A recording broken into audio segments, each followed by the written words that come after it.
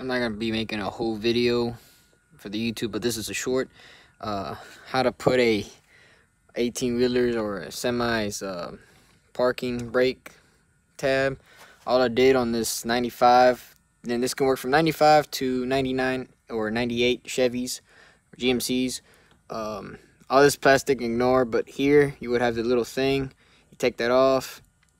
You plastic weld a little tab right there, and then this is where you get one of these.